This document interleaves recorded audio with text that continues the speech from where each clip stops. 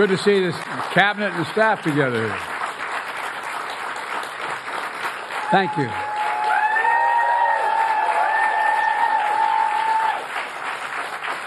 Thank you, thank you, thank you. Please.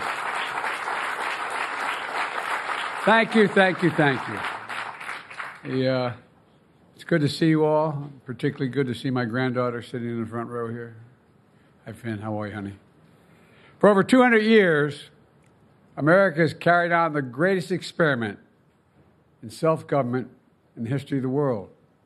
And that's not hyperbole, that's a fact. We're the people. The people vote and choose their own leaders, and they do it peacefully. And we're in a democracy. The will of the people always prevails. Yesterday, I spoke with President-elect Trump to congratulate him on his victory. And I assured him that I'd direct my entire administration to work with his team to ensure a peaceful and orderly transition.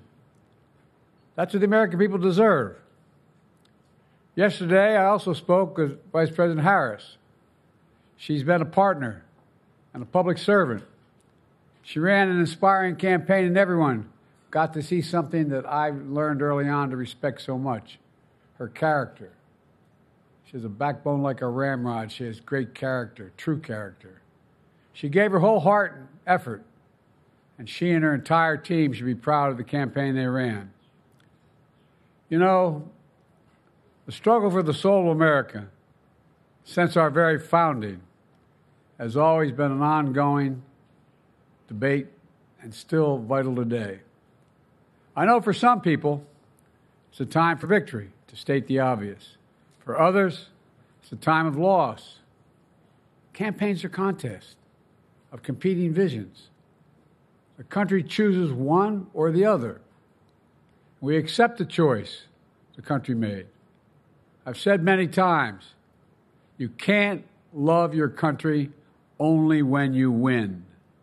You can't love your neighbor only when you agree. Something I hope we can do, no matter who you voted for, is see each other not as adversaries, but as fellow Americans. Bring down the temperature. I also hope we can lay to rest the question about the integrity of the American electoral system. It is honest, it is fair, and it is transparent. And it can be trusted, win or lose. I also hope we can restore the respect for all our election workers who busted their necks and took risks at the outset. We should thank them. Thank them for staffing voting sites, counting the votes, protecting the very integrity of the election. Many of them are volunteers who do it simply out of love for their country. And as they did their duty as citizens, I will do my duty as president. I'll fulfill my oath, and I will honor the Constitution. On January 20th, we'll have a peaceful transfer of power here in America. To all our incredible staff, supporters, cabinet members, all the people who've been hanging out with me for the last 4 years, God love you, as my mother would say. Thank you so much. You put so much into the past 4 years. I know it's a difficult time. You're hurting. I hear you and I see you. But don't forget all that we accomplished. It's been a historic presidency. Not because I'm president, because what we've done, what you've done. A presidency for all Americans. Much of the work we've done is already being felt by the American people, but the vast majority of it will not be felt over the next 10 years. We have legislation we passed that's just only now just really kicking in. We're going to see over $1 trillion worth of infrastructure work done, changing people's lives in rural communities and communities that are in real difficulty because it takes time to get it done. And so much more it's going to take time, but it's there.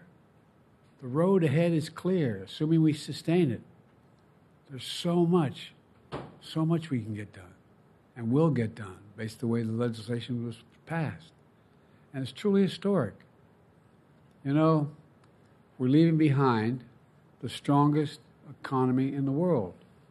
I know people are still hurting, but things are changing rapidly. Together, we've changed America for the better. Now we have 74 days to finish the term, our term. Let's make every day count. That's the responsibility we have to the American people. Look, folks, you all know it in your lives. Setbacks are unavoidable, but giving up is unforgivable. Setbacks are unavoidable, but giving up is unforgivable. We all get knocked down. But the measure of our character, as my dad would say, is how quickly we get back up. Remember, a defeat does not mean we are defeated. We lost this battle. The America of your dreams is calling for you to get back up. That's the story of America for over 240 years and counting. It's a story for all of us, not just some of us. The American experiment endures. We're going to be okay, but we need to stay engaged. We need to keep going. And above all, we need to keep the faith. I'm so proud to have worked with all of you. I really mean it. I sincerely mean it. God bless you all. God bless America. And may God protect our troops. Thank you, thank you, thank you.